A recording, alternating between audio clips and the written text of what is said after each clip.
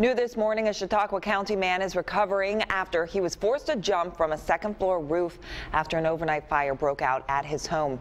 7 Eyewitness News reporter Jim Herr has the details from the scene.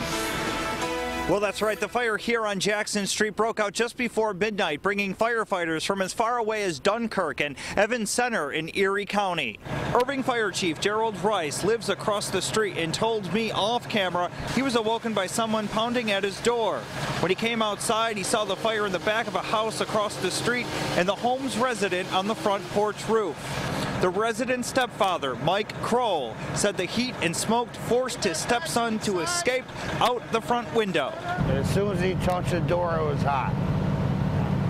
So he tried to open the door and seen flames and shut it and went out onto the roof. He later jumped off the roof to safety and was not hurt. The fire appears to have started in the back of the house on the first floor. It then spread up and into the attic where it spread throughout. Firefighters having a tough time battling this one because of the confined space and the rafters up in the attic.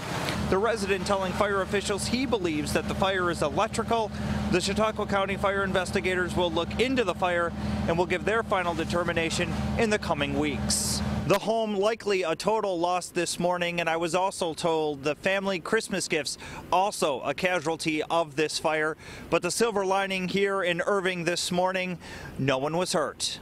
Reporting in Chautauqua County, Jim Herr, 7 Eyewitness News.